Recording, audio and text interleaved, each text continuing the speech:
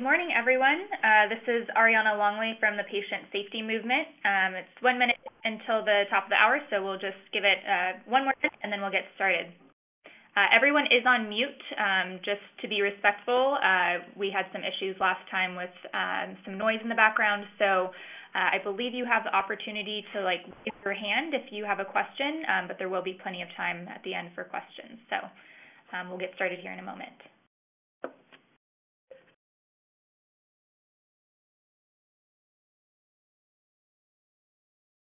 Okay, great. Well, good morning, everyone. Again, this is Ariana Longley from the Patient Safety Movement Foundation, and you are tuning into our second quarterly webinar. This month, we are presenting an Airway Safety webinar, and we have a special guest, Dr. Art Kanowitz, and so we're really pleased to have him here. He's here with us in person in Irvine, so we really look forward to sharing some information about airway safety with you. Just to look over the agenda for this webinar, I'll start with a very brief 10-minute introduction about the Patient Safety Movement Foundation and our Actionable Patient Safety Solutions, which we call APSS. And then we'll have 35 minutes for Dr. Kanowitz to spend time on his presentation about airway safety, and then we hope to have plenty of time left over to have 15 minutes of questions and answers.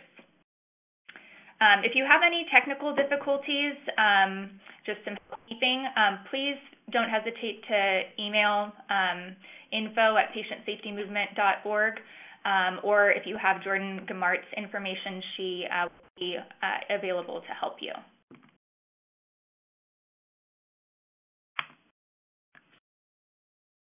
Okay, so as you probably know, our mission as the Patient Safety Movement Foundation is 0 preventable patient deaths by the year 2020. And so we say 0 by 2020. We know it's a very audacious mission, but we believe it's the only acceptable goal to have because 1 preventable patient death is 1 too many. The way that we operate as the foundation is we strive to foster new efforts and build on existing patient safety programs through commitments. So we are a commitments-based organization, not membership-based. We really want to take a fresh approach to an old problem. We don't want to reinvent the wheel. We just want to amplify the work going out there.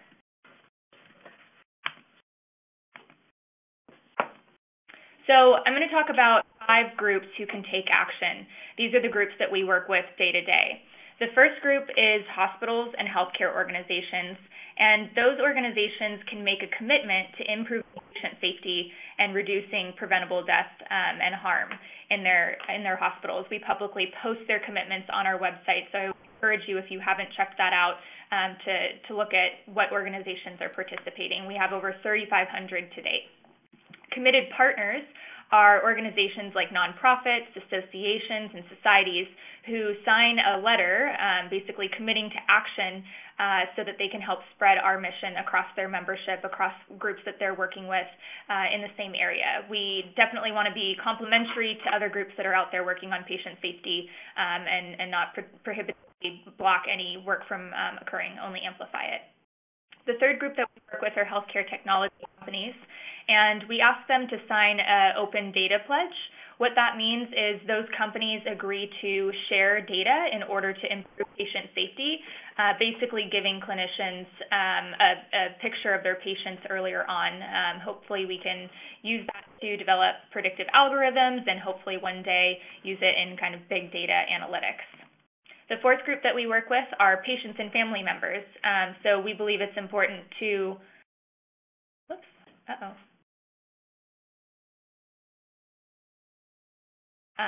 Siri Hernandez-Gisul, I'm very sorry, but thank you so much. Accidentally switched over to him. So we believe that it's extremely important to keep the patient at the center. We ask family members to share stories, individuals to share stories about their experiences in the hospital. We also share resources on our website that they can utilize. And last but not least, the fifth group that we work with are also policymakers. In addition to the 501c3 nonprofit that we run, we also run a 501c4, which helps us promote patient safety legislation. So these are the 13 actionable patient safety solutions. These are the challenges that we've identified since 2013 to focus on as primary issues that hospitals are facing that have solutions that can be implemented today. So today, we're going to be focusing on airway safety. If anyone's interested in looking at any of the other actionable patient safety solutions, they're available for download at patientsafetymovement.org. We also have the capability to download the executive summaries in Spanish and in German to help reach additional people across the world. And in order for us to reach our goal of zero, you might wonder how we plan on doing that and how we track it.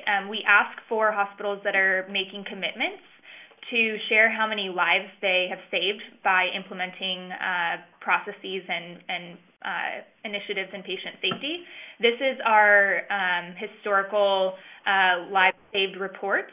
So we announce those every year at our annual summit. This last year in 2017, we announced that 69,519 lives have been saved through the work of the hospitals and healthcare organizations that are involved, and that was just in 2016.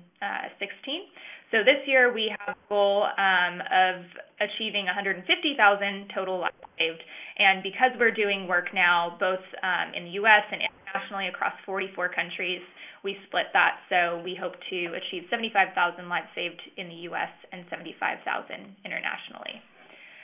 So that was just a brief background about the patient safety movement. I wanted to ensure that everyone had a good background about us first, and I would now love to introduce Dr. Art Kanowitz. He's an emergency physician with special interests in emergency medical services and airway safety.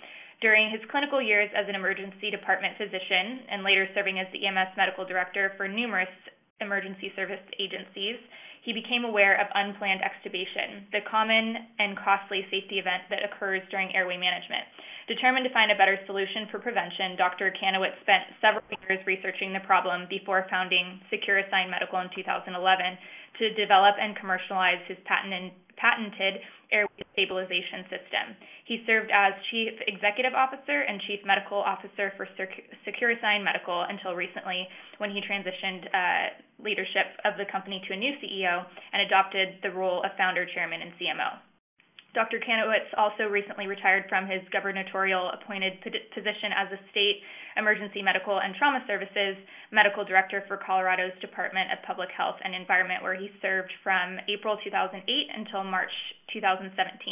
Dr. Kanowitz has been actively involved in leading emergency services in Colorado for over 35 years.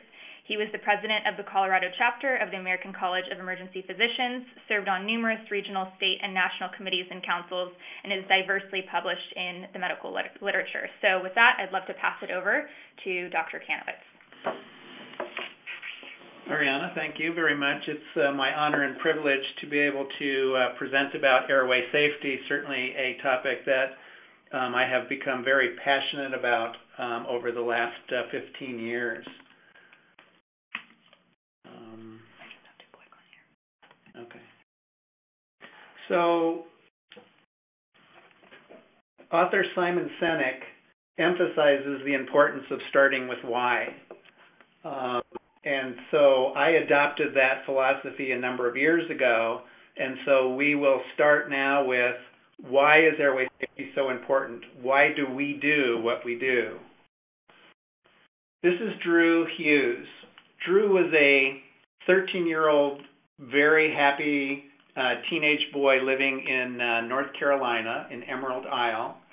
And one summer, he was skateboarding with a bunch of friends, which they did frequently, and he fell and hit his head. Drew was transported to the local hospital where he was evaluated. At the time in the hospital, he was doing very well, actually. He was working with the nurses, and they did an evaluation to see how he was doing. They did a CAT scan and found that he had a basilar skull fracture. Because of that, they felt that they should be safe and felt like it was important to transfer him to the Level 1 Trauma Center, which was in Gainesville, about 2.5 hours away. So because the weather was poor, they could not fly him. They made the decision to go ahead and transport him by ground ambulance.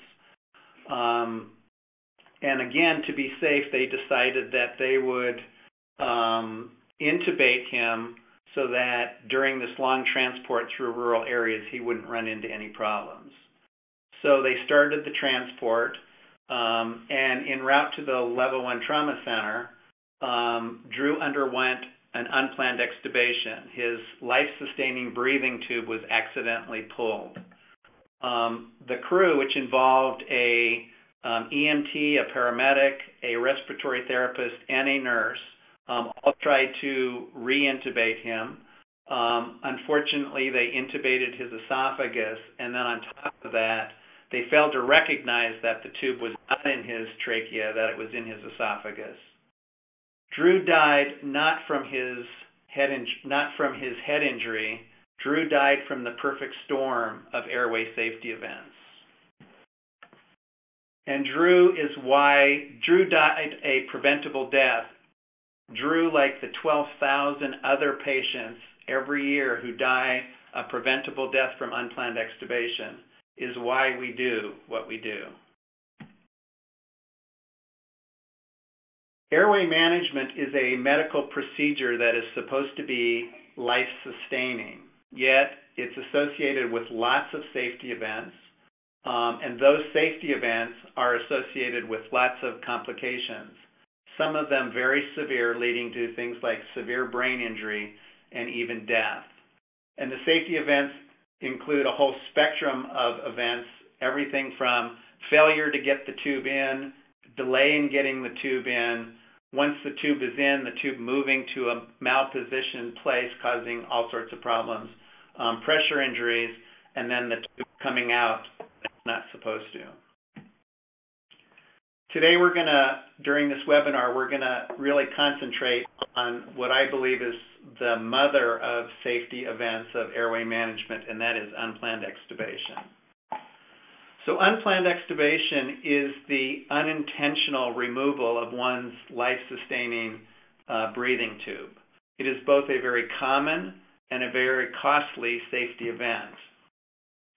Unplanned extubation occurs over 70,000 times a year in the United States ICU alone, leading to 12,000 preventable deaths and more than $4 billion in unnecessary healthcare costs. So let me give you some background to where we come up with these numbers. This is a study that was published in 2012 in Anesthesia and Analgesia by the Society of Critical Care Anesthesiologists. It's a review of the worldwide literature. It involves more than 50 studies and more than 50,000 patients. And the average unplanned extubation rate across all 50 studies is 7.3%. Now, this review article looks at studies that go back almost as much as 50 years. So you might say, well, that's really old data. Although if you look at just the last 5 years of the study, the unplanned extubation rate was still 6.4%. So despite all the technology and processes that have been put into effect, we're still at a very poor rate of 6.4%, with the range being anywhere from 2 to almost 20%. Although I'm aware of a study that actually was not included in this review. It was actually a neonatal study done in the neonatal intensive care, and their rate of unplanned extubation was 46%. So if you take that 7.3% unplanned extubation rate and apply it across the more than 1 million mechanically ventilated ICU patients in the United States each year, that's how we come up with the 73,000 incidences of unplanned extubation yearly. Now, more recent data would suggest that the number of mechanically ventilated patients is actually closer to 1.5 million, and that would put the incidence of unplanned extubation over 100,000. So besides being common, unplanned extubation is very costly. It's costly in patient complications. The complications from unplanned extubation, again, being a wide spectrum of complications, things like pneumonia, vocal cord paralysis, severe brain injury, and death. The study that was done by De La Sense shows that when you compare mechanically ventilated patients with an uncomplicated course compared to those who have undergone an unplanned extubation, those patients who undergo an unplanned extubation spend more than double the amount of time, almost triple the amount of time on the ventilator, and spend about 2.5 times the amount of time in the ICU. So that is an significant increased length of stay. The incidence of pneumonia is actually double as well. It's also costly as far as the cost of each hospital stay. So if you look at the cost of an average ICU stay of a ventilated patient who does not undergo an unplanned extubation, the cost is $59,000. For the average cost for an ICU stay in a ventilated patient who undergoes an unplanned extubation, $116,000. So an unplanned extubation essentially doubles the cost of a hospital stay. If you translate that across all of the unplanned extubations that occur in the United States each year, that's how we get the over $4 billion in healthcare costs. And actually, if we use the 100,000 incidents, that would put this at over $5 billion. Now, another way of looking at this is for the average hospital, if you have a 1% change in your unplanned extubation rate, your cost will change by $2.5 million. So if you can improve it by 1%, you can save $2.5 million. If your rate increases by 1%, it will cost the hospital $2.5 million. The cost is also very much applicable to mortality. There are over 12,000 deaths every year in the United States. So if you look at unplanned extubations, there are categories that occur. Approximately 50% of unplanned extubations are almost ready to be extubated anyway. And those patients do not, if they undergo an unplanned extubation, they do not need to be reintubated. The mortality rate in that group is 3%. However, the other 50% of unplanned extubations, those that do require reintubation, the mortality rate in that group is 35%.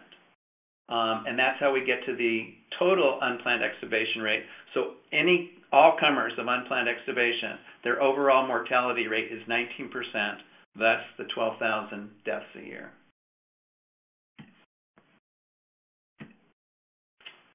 So unplanned extubation is clearly common, and it's clearly very costly. So what is the cause of unplanned extubation? Well, this is not crazy physics. This is not about nanoparticles. This is a very simple thing to understand. This is simple physics. So an unplanned extubation occurs when the force that is applied to remove the device exceeds the force that you are applying to restrain the device. Vice versa, if you can apply more force to hold the device in place, you're less likely to have the device removed. So what is the current management? Well, there is the old standby adhesive tape. Adhesive tape has been the gold standard of airway management for as long as I've been in practice, which is over 45 years. And currently today, it still is about 80% of the methods used to restrain a tube. The other 20% are essentially broken up between a whole slew of commercial devices. The Hollister Anchor-Fast is the most commonly used device in hospitals today, and the Laerdal Thomas tube holder is the most common device used in pre-hospital. Despite a number of commercial devices being out there, the rate of unplanned extubation remains unacceptable. So how do we get to zero preventable deaths from unplanned extubation? I think of 4 tacks that can be used to helping us get to zero preventable deaths. Number 1 is universal tracking. We have to better track unplanned extubation. Number 2 is application of Actionable Patient Safety Solutions. Number 3 is identifying and sharing best practices. And number 4 is developing disruptive technology that can prevent the tube from moving once it's in place. It's commonly said that if you can't measure it, you can't improve it. So the unplanned extubation rate that we talk about, 7.3%, I believe is likely just the tip of the iceberg. And why is that? Well, most hospitals don't track unplanned extubation, and those that do track it and that publish it are probably the better institutions at improving it. So I think the 7.3% is probably the tip of the iceberg. So why do hospitals not track unplanned extubation? And I can tell you, traveling around the United States a lot, I always ask the question, what's the unplanned extubation rate in your hospital? And I always get the blank stare in the headlights look, and I don't know what it is. Well, the reason many hospitals do not track it is because it's not easily trackable unless you have a specific data set to track it. And most EMRs today do not have specific data sets for tracking unplanned extubation. The Centers for Medicare and Medicaid Services is certainly doing significant strides at helping improve patient safety, and they're doing that through their quality metrics and then driving procedures to improve the quality of care. And they certainly now have added unplanned extubation as one of their priorities at looking at making that a quality metric and helping to improve patient safety surrounding airway management. Obviously, the Patient Safety Movement Foundation is also doing lots of things to help improve airway safety. Number 1, through their Airway Safety Task Force. And the Airway Safety Task Force has developed this data brochure, and the data brochure can be downloaded through the Patient Safety Movement website, and the instructions are included on this slide. This is the data set that is included in the brochure, and it helps you understand what data points do you need to appropriately track unplanned extubation. So first you need when was the patient intubated, both the date and time, and when they were extubated, both the date and time. That gives you the amount of time that the patient was intubated, and the reason for that is the longer you're intubated, the higher your risk of an unplanned extubation. Next, you want to look at, was the intubation planned or unplanned?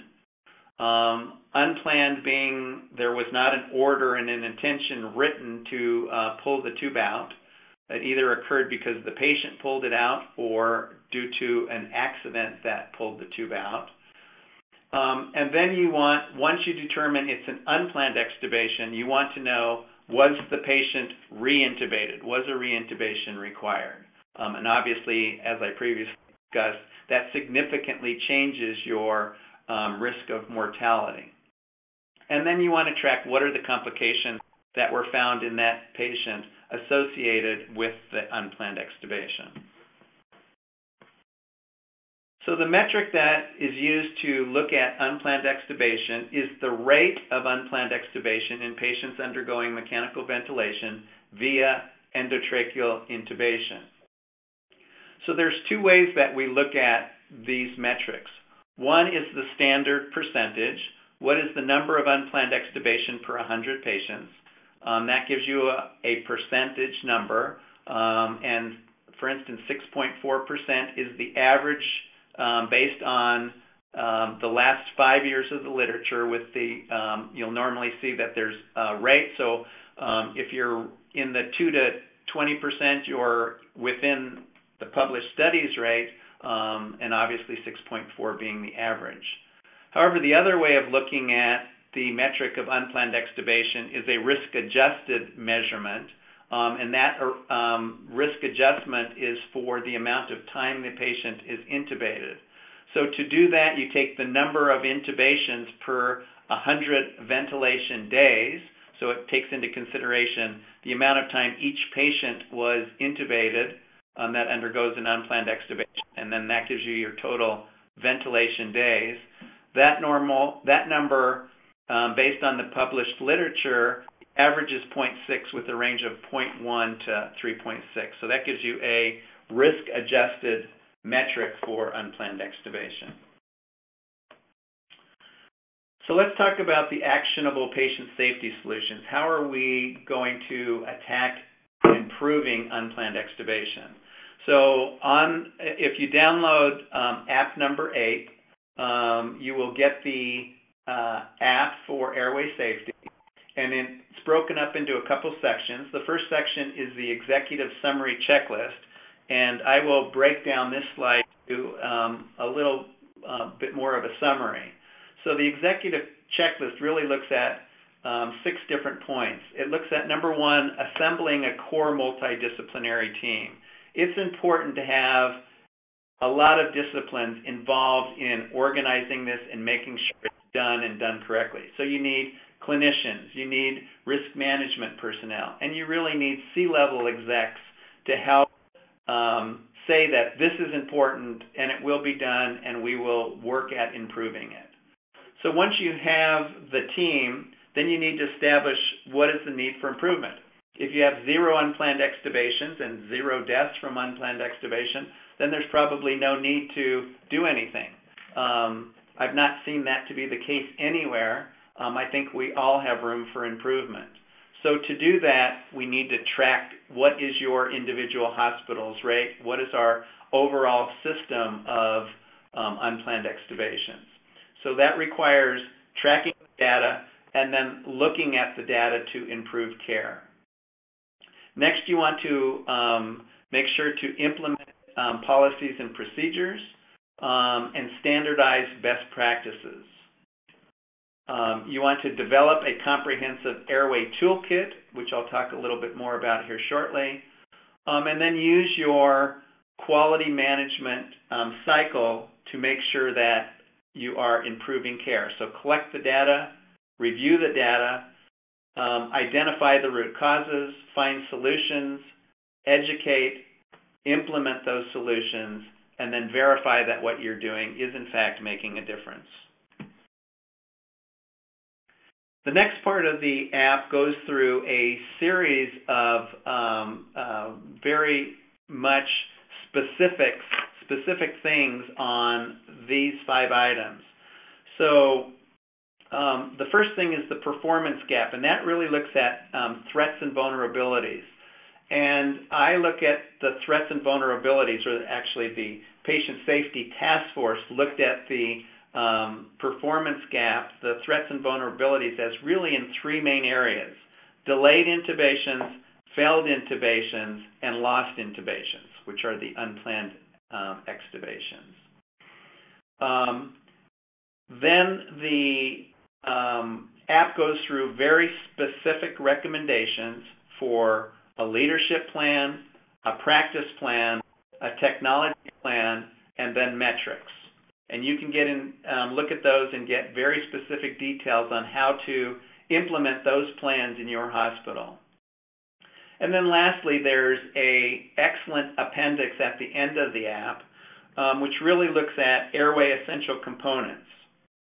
And these airway essential components are in a table that looks at what are the solutions, what are the level of recommendations. Are these mandatory things? Are they recommended? And then there are things that support why we came up with those decisions. And so we look at a failed airway protocol, a series of airway equipment, critical practices in clinical care, and then team training. So the Actionable Patient Safety Solution number 8, Airway Safety, is an excellent method for helping you implement processes and procedures will help you improve unplanned extubation. So what will it take to get to zero preventable deaths? Again, I said there are 4 items that I look at: tracking, application of the apps, sharing best practices, and new disruptive technology. So the technologies that we've seen that are out there were looked at in this study that was done at the University of Colorado Division of Biomedical Engineering. And they compared adhesive tape, which again is 80% of stabilization of devices in the United States today. They looked at the twill tie, and they looked at the 2 most common commercial devices, the Thomas tube holder and the Hollister anchor fast. They also compared those to a device that's undergoing research and development that is not currently on the market. And essentially they looked at pulling forces with the tubes being held by these devices, pulling forces in 13 different directions. If you're a patient and you are starting to get conscious and you grab at your tube, you're likely to pull, let's say, if you look at the chart at the bottom left here, in direction number 4. You're going to grab the tube and pull away from your mouth. That will pull in direction 4. However, if you're being put from a gurney into the CT gantry and your ventilator tubing catches on the edge of the gantry, it may pull in direction 13 or direction 10. So when they did the study, they felt it was important to look at all the potential directions that potentially could be applied to remove the tube. And the chart there shows that there are lots of different forces and what the restraint forces are. And to just make that chart a little simpler to understand, so looking at each force, there's a minimum force and a maximum force. There's also an average force. The authors felt that really looking at the minimum force was most important because that was your most vulnerable force or position for an unplanned extubation. And you can see at the current devices that are being used today to restrain tubes, the most vulnerable direction and force is about 15 to 20 pounds. And the new device is about 2.5 times that amount. And so I think this study suggests that we can get better at restraining against more force. We need to continue to do research and development and develop a device that can restrain the tube from coming out regardless of the amount of force that is applied to remove the tube. So that takes us to my ask. And I'm going to request that everybody that is on this webinar today do a few things. Number 1, I'm going to ask you to go to your individual hospitals and ask the question, what is our rate of unplanned extubation? If you're given the typical answer, we don't track it, we don't know, then I would ask the question, why? And what do we need to do to begin tracking it? I would also ask the question, what is your hospital's electronic medical record, and do they have a specific data field for tracking unplanned extubation? If they do not, I would request that you contact your EMR and ask them to begin including the data fields for unplanned extubation so that we can do a better job at tracking unplanned extubation.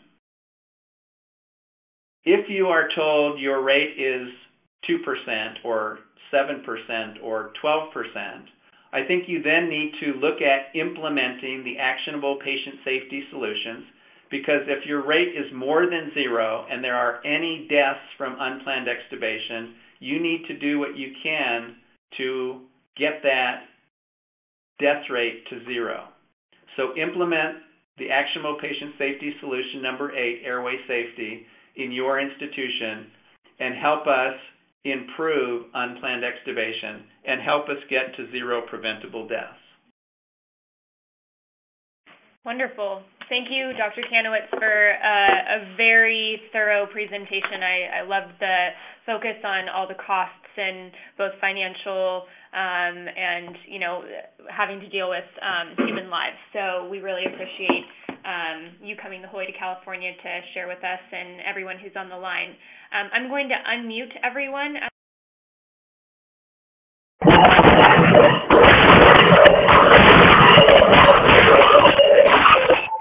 Unmuted. In the questions and answers. But now would be to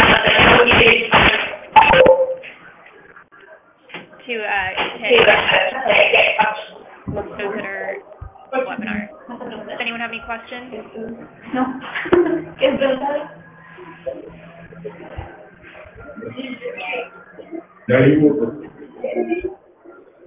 Preguntando qué acerca de los países donde solamente utilizamos cinta adhesiva.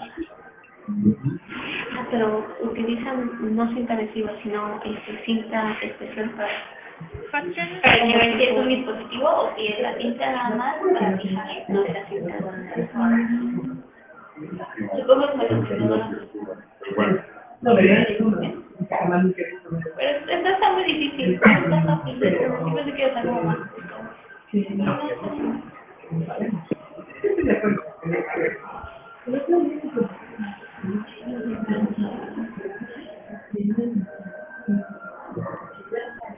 As a reminder, we've put everyone on mute so that you have the opportunity to ask questions. So we'd love to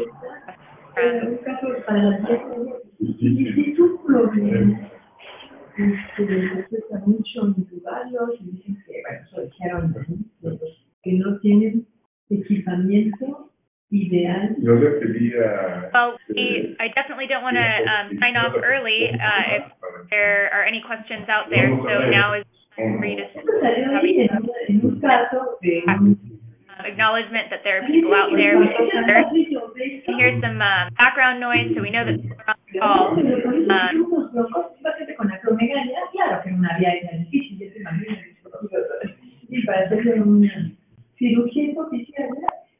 Okay, we have a question from someone who is on the chat, and it says, what can patients and families do? Well, I think anybody can certainly do a better job to improve the quality of airway management. Again, there are so many complications, and being aware of it, passing the word, talking to your clinician, doing what you can to support the patient I think is critical. Getting the word out to all of the agencies on improving quality of healthcare, those who work with clinicians. They hospitals to look at unplanned extubation rate and do what they can to improve it. I know as a patient, we all, or many people, at some time in your life, are going to breathing. The last one is breathing to come out, die from the tube coming out rather than from your. So, encouraging your hospitals to know what their unplanned extubation rate is and making sure that they implement to make sure that airway management is safe. Way. Great. Thank you, Katie, for the question. Are there any other questions?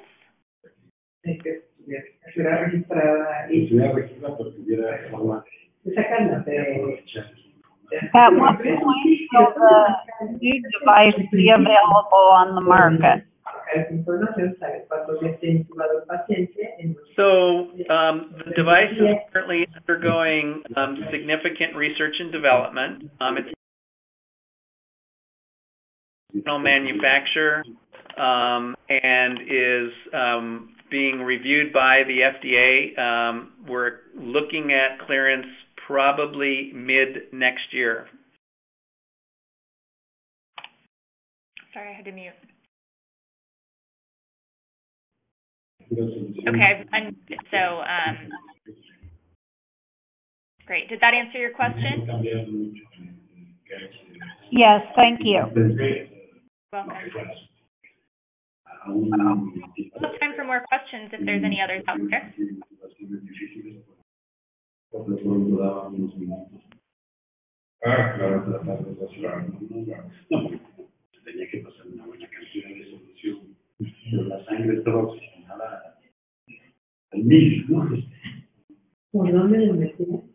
Say that hospitals are.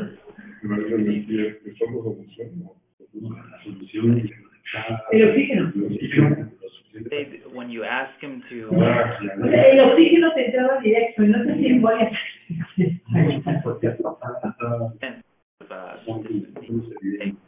Are they acceptable to it usually, or are they? I mean, what do you feel?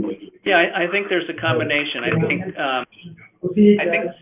if hospitals are really unaware of how big a problem it is, it's kind of, we've got the blindfolds on, and so we don't really wear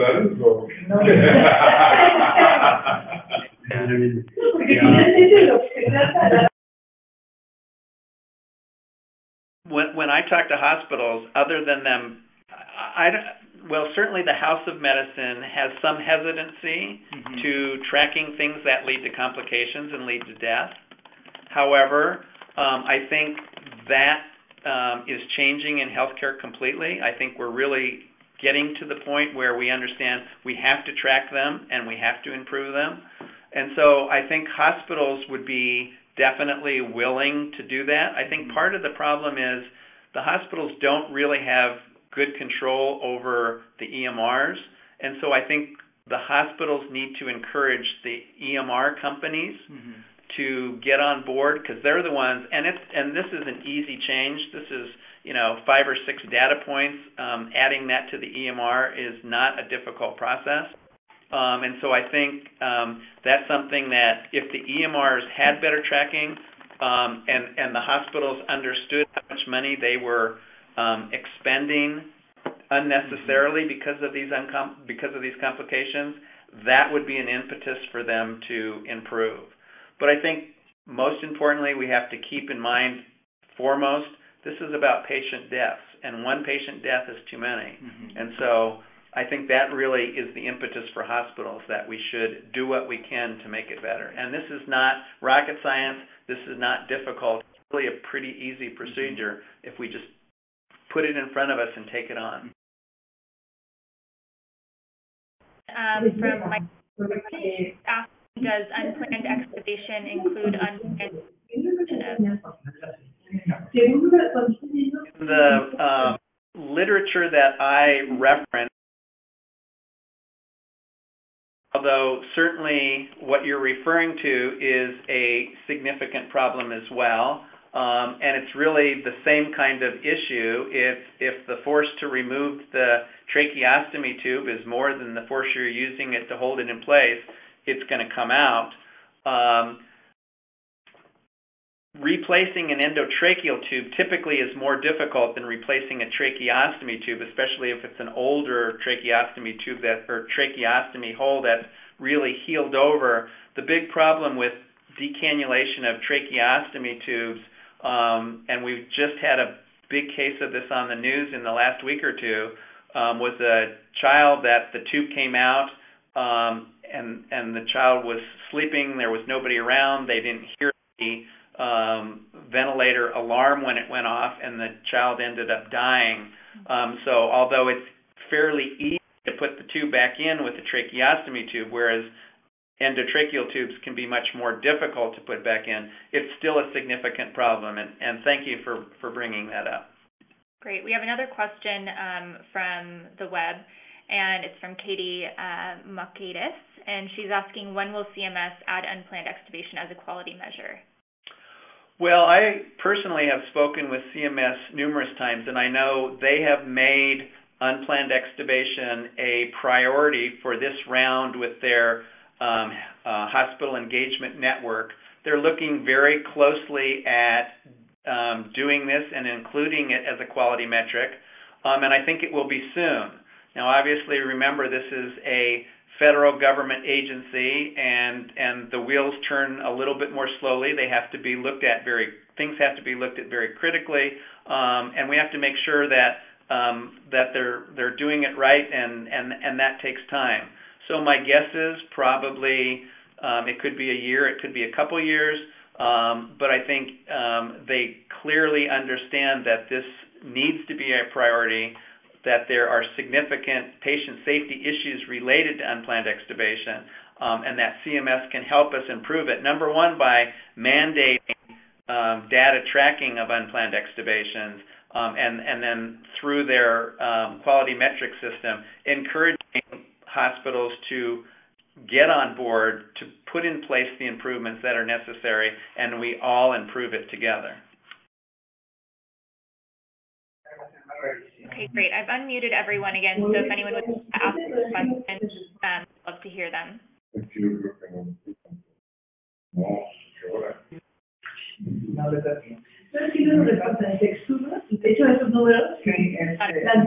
Porque la gente que se extuba y luego lo recibe se muere más.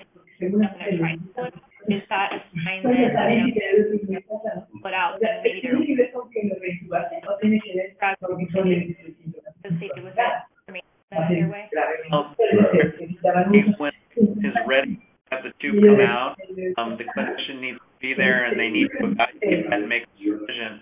Will the tube staying in for another half hour or several hours once they're ready to be intubated cause any significant problems?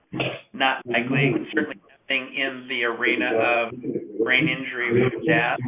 Side of the spectrum, know that when a tube comes out, although 50% of the time they're ready to be reintubated, 50% of the time they're not ready and they do need to be reintubated. And when gas is the bottom line, I wouldn't want to if my tube is out ready or not, because you don't. There are procedures that clinicians go through to try to predict when the optimum time for an unplanned extubation, and that's just vigilance to clinicians to make sure that once they see the patient is getting closer to being ready to be extubated, really determining when that optimum time is and trigger on that. Got it. Great, thank you. Any other questions? No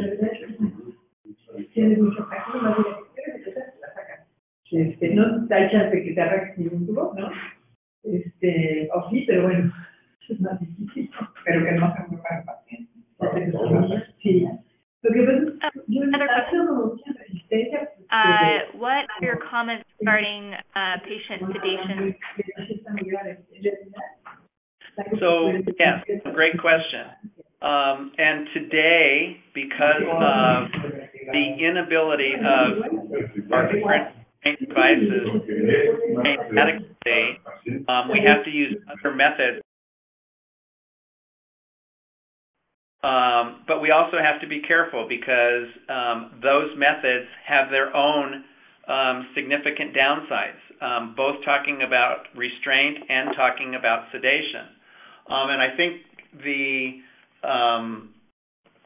the optimum thing would be if we could develop a restraint method that allows us to do that and does not require us to restrain the patient and does not require us to sedate the patient. The patient will get off the ventilator more quickly. They'll be less agitated because of the restraint, and have a better outcome because of it. And there are some very specific recommendations in the Actionable Patient Safety Solutions regarding both sedation and patient restraint. So thank you. Great question. Okay, everyone now unmuted again. So if you have a question,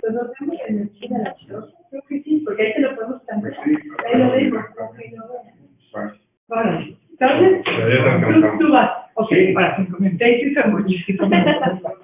What's the source of getting a copy of the slides?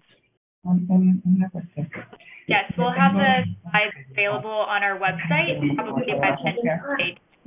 So you'll access those. Y la otra cosa es que los de endoscopía, inicialmente los que no vengan de fuera te van a pagar. Sí, los que estamos hablando. Muchos los dicen. Sí, para hacer todavía. ¿Tú estás de acuerdo que iniciemos lo de eliminar qué da los científicos? Could you mute people again and say your website address? No.